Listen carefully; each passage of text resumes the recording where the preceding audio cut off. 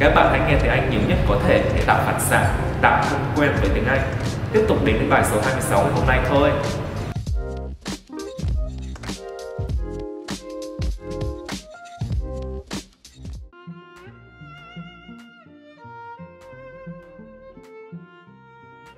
Part 1.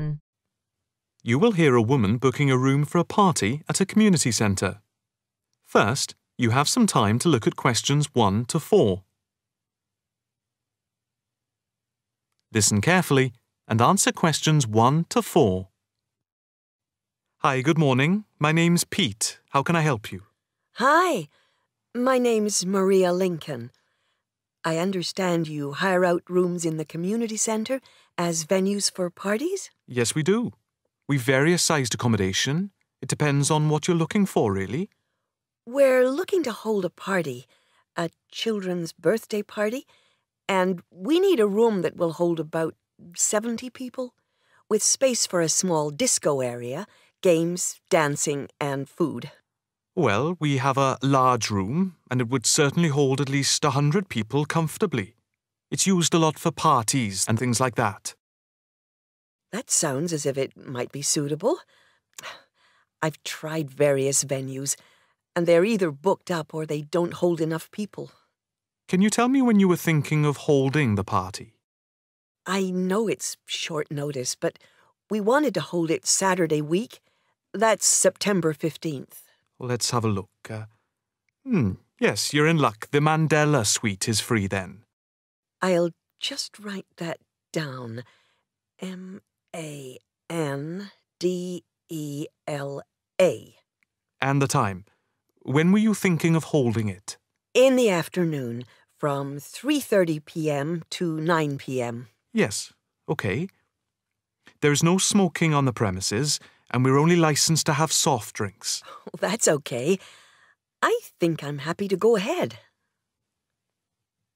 Before you hear the rest of the conversation, you have some time to look at questions 5 to 10.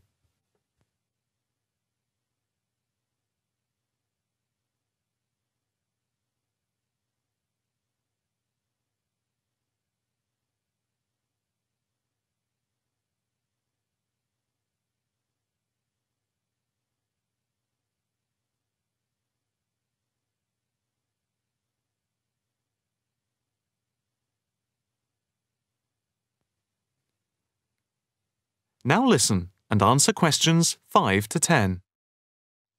Can you just give your postcode? Yes, it's PA5 7GJ. Fine. And the flat and street number? It's flat number 40, and the street number is 35. Okay, so that's flat 40, 35 Beaches Street. Yes, that's right. And a contact number? My landline is 223279 with the code. But I'll give you my mobile number, which is 07897 293381. Okay, 293381. Can you tell me how much it will cost? It's quite reasonable, actually. It's £115 for the hire of the room, with tables and chairs. But if you want to hire disco equipment, we've got a basic system with speakers and other equipment for £25. But there is no technician around in case anything goes wrong. And of course, it's optional. That would save us carting something from home, but maybe we should bring a spare sound system just in case. We've never had any problem with the system, but you might not want to take any chances. What about catering? Well, we had thought of getting everyone bringing something. We have someone who can do catering for £9 a head, including the cake if required. That's handy, but it's a lot as we have a fairly tight budget. So, you want to go ahead with the booking? Yes, certainly. Okay. I need to take a deposit of £30, which is refundable. The balance needs to be paid 2 days before the event at the latest. Fine. You can cancel up to 2 days before, but after that you lose the deposit. We don't intend to cancel, but is there any insurance we can take out? Yes, there's a form here somewhere. How much? It's, let me see. It's only £9 for the 24-hour period, and that covers you for cancellation, damage, and injury. Well, at least we'd better have a look at it. How would you like to pay the deposit? Cash. I'll just give you a receipt. There you are. 10, 20, 30. £30. Maria Lincoln. Thank you very much. I'm really glad I found somewhere. We have been trying to book a place for the past 2 weeks, so thank you again, and bye for now. That is the end of part 1. You now have half a minute to check your answers.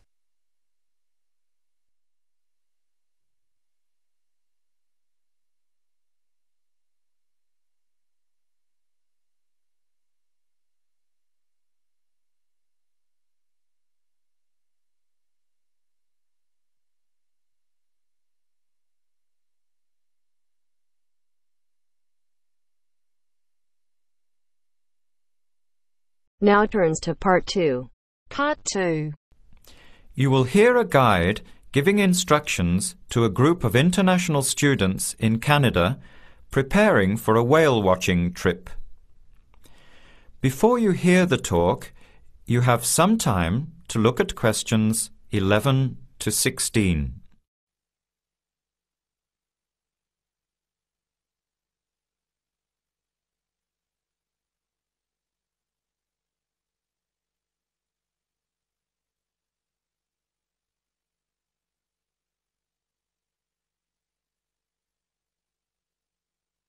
Now listen carefully to the first part of the talk and answer questions 11 to 16.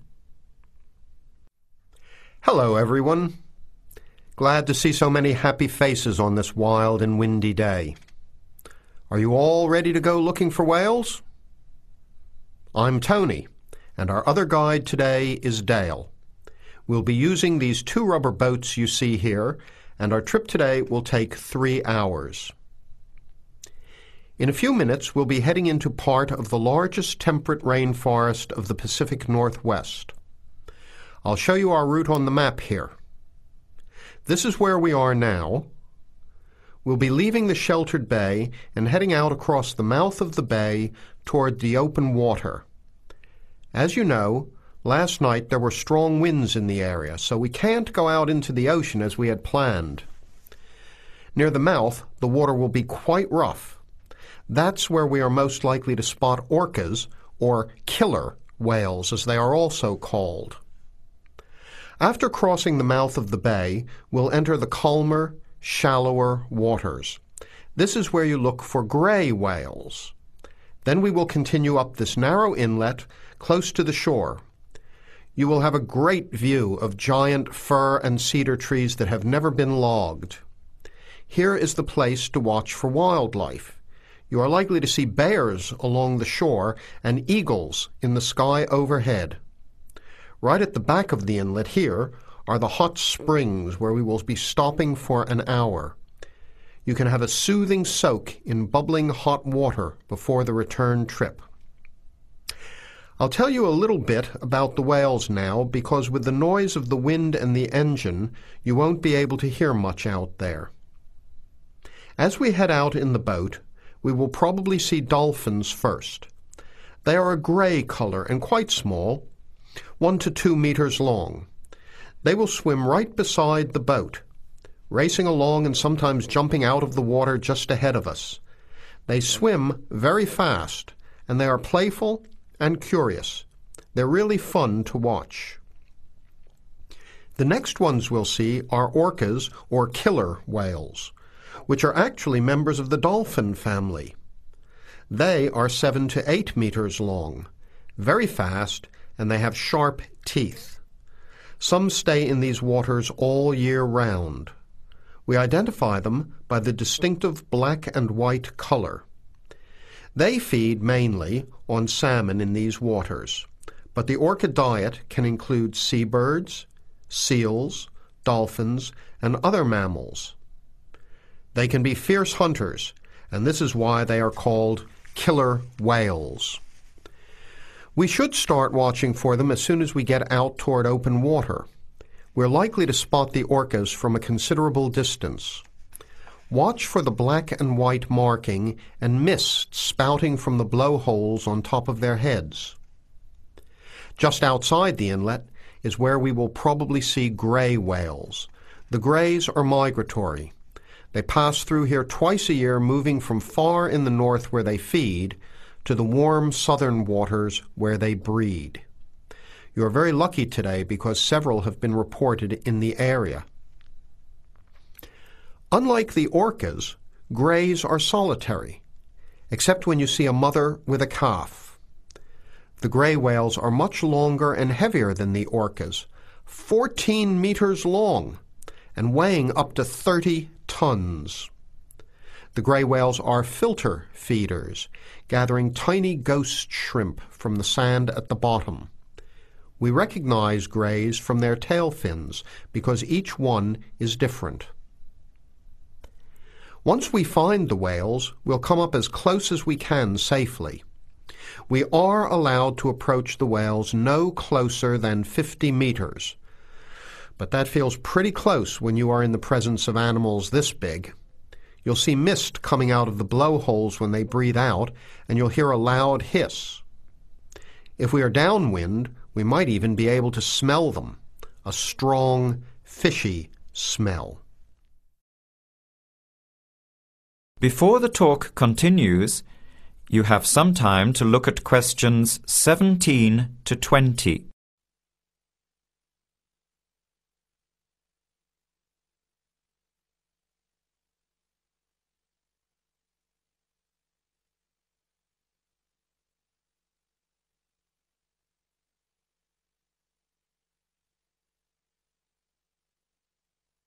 Now, as the talk continues, answer questions 17 to 20. Now, for just a few words of caution. It will be quite bouncy out there, especially in the front of the boat. If you want a smoother ride, stay in the middle of the boat, close to the engine. Hold on to the ropes and keep an eye on any big waves. Be alert so you don't get thrown out of the boat. In case of an emergency, you are all wearing survival suits. They'll keep you warm and dry in or out of the water. They are bright orange for visibility. The water temperature is around 8 degrees. Without these suits, you would only last a few minutes in this cold water. With these suits, your survival time is increased dramatically. They will keep you upright in the water even if you can't swim. But we don't expect anybody to end up in the water, so don't worry. Now, are there any questions? I'm afraid of getting seasick. Right. I was just coming to that. If you think you might get seasick, take one of these patches and put it on your arm at the wrist, like this. It works on pressure points of the body and will relieve seasickness without the drowsiness you can get from pills. Are there any other questions? All right then, let's start loading up the boats. We leave in 5 minutes. That is the end of part 2. You now have half a minute to check your answers.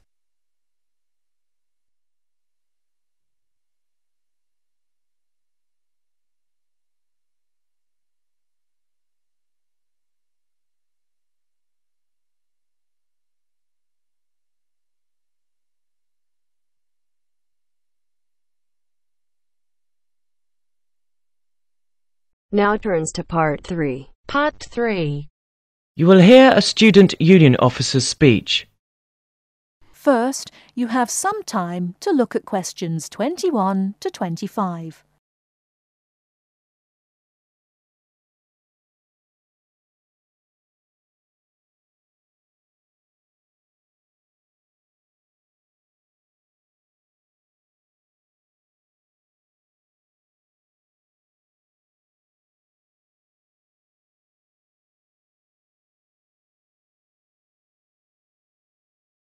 Now listen carefully and answer questions 21 to 25. Hi there. May I wish you a very warm welcome to Ealing College, and more especially to the Student Union. The Student Union is run by 4 sabbatical officers, of which I am one. As the President, I am charged with the overall day-to-day running of the Union itself, according to established policies within the Constitution. We also have a brilliant staff team who will help us, and you'll meet them when you have 5 minutes to drop in and see us.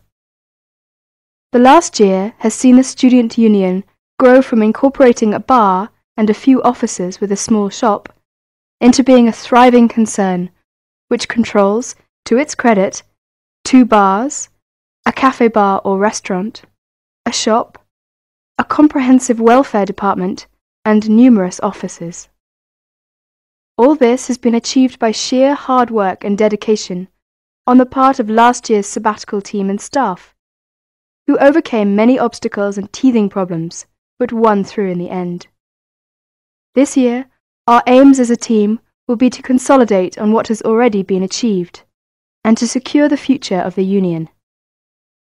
With the new post of Vice President, Social and Communications, our main emphasis will be on communications within the college, which has always proved a problem in the past, but one which we hope to improve upon this year. One way will be the regular publication of a Student Union magazine, so all you budding journalists, come on down. Before you hear the rest of the talk, you have some time to look at questions 26 to 30.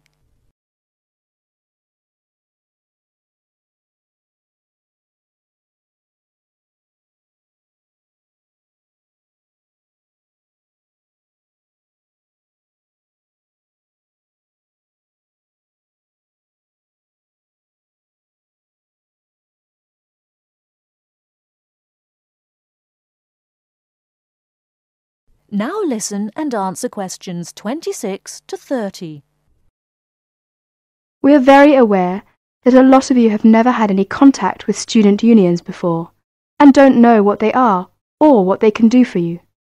So basically, here's a quick rundown.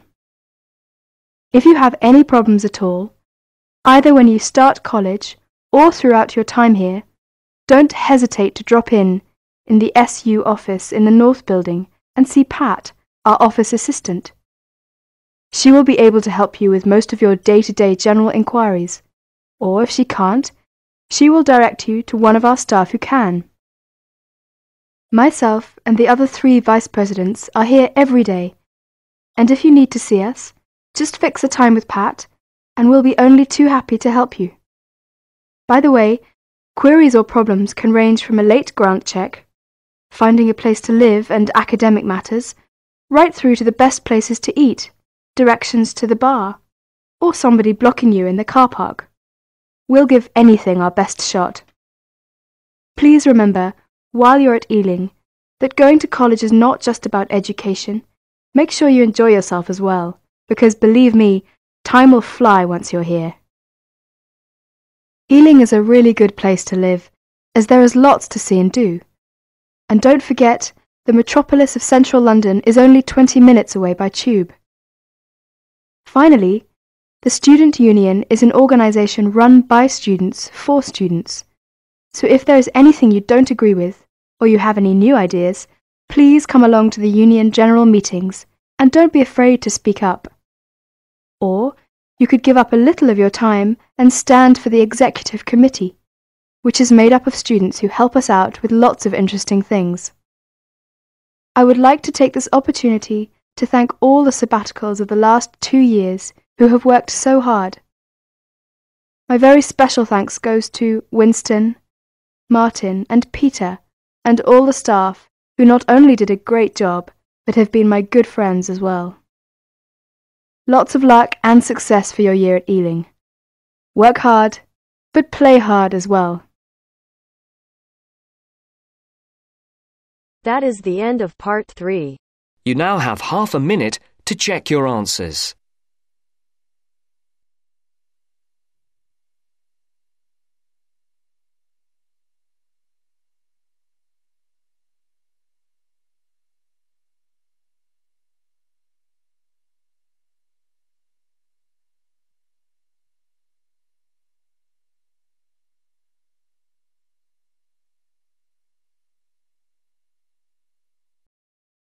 Now turns to Part 4. Part 4. You will hear an extract from a talk about preventative medicine. Specifically, how students can look after their own health. Listen to what the speaker says and answer questions 32 to 40. First, you have some time to look at the questions.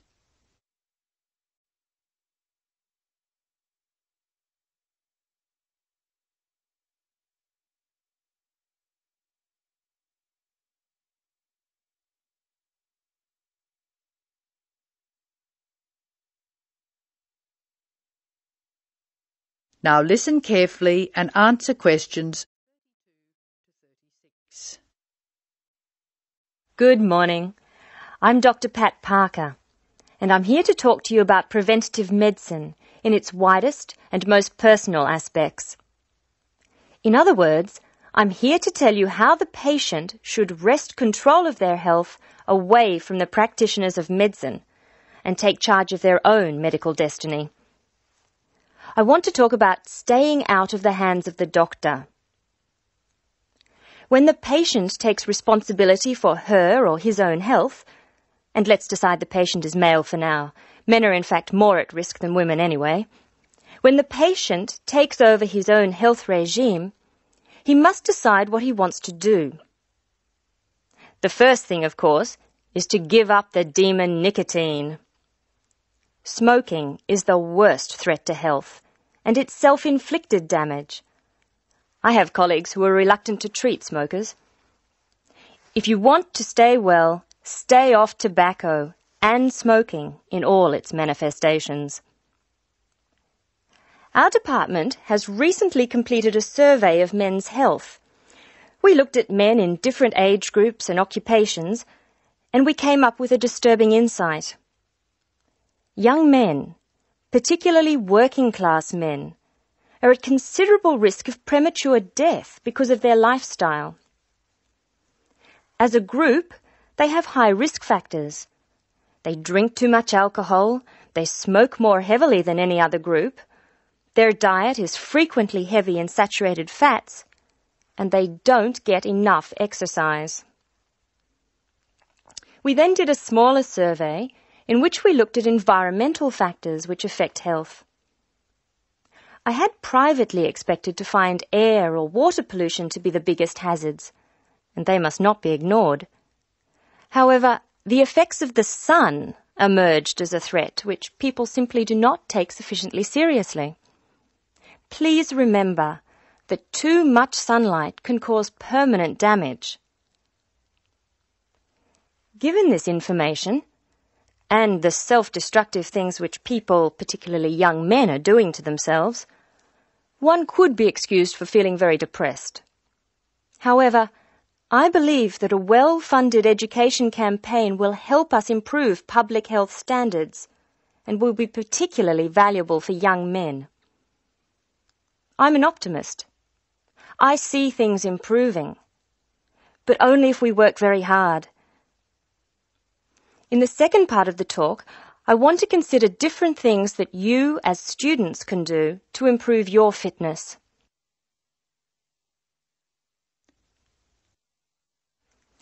So now I'd like to issue a qualification to everything I say.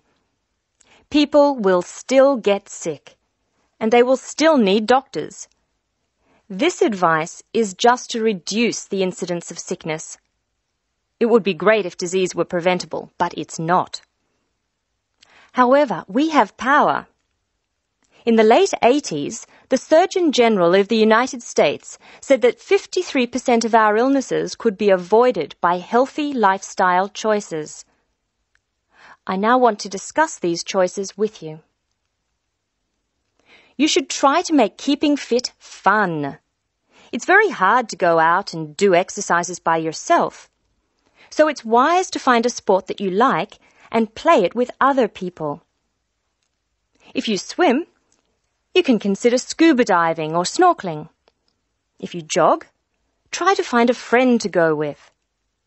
If you walk, choose pretty places to walk or have a reason for walking.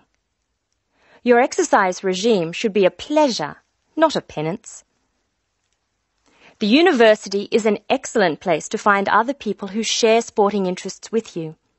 And there are many sports teams you can join. This, unfortunately, raises the issue of sports injuries.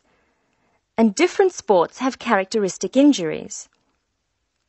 As well as accidental injuries, we find repetitive strain injuries occurring in sports where the same motion is frequently performed, like rowing and squash. The parallel in working life is repetitive strain injury which may be suffered by typists or other people who perform the same action hour after hour, day after day. In this context, therefore, the most important thing to remember before any sport is to warm up adequately. Do stretching exercises and aim at all times to increase your flexibility. Be gentle with yourself and allow time to prepare for the game you have chosen to play. Don't be fooled by the term warm-up, by the way. It's every bit as important to do your warm-up exercises on a hot day as on a cool one. I think one of the most sensible and exciting developments in the reduction of injury is the recognition that all sports can borrow from each other. Many sports programs are now encouraging players to use cross-training techniques. That is, to borrow training techniques from other sports. Boxers have been using cross-training for years, building up stamina by doing road work and weight training while honing their skills and reflexes. Other sports, which require a high level of eye-hand coordination, are following this trend. So, you see table tennis players running and jogging to improve their performance, and footballers doing flexibility exercises, which can help them control the ball better. All of these results are good, but the general sense of well-being is best, and is accessible to us all, from trained athletes to people who will never run 100 metres in less than 15 seconds. Good health is not only for those who will achieve athletic greatness.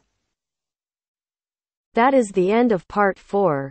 You now have half a minute to check your answers.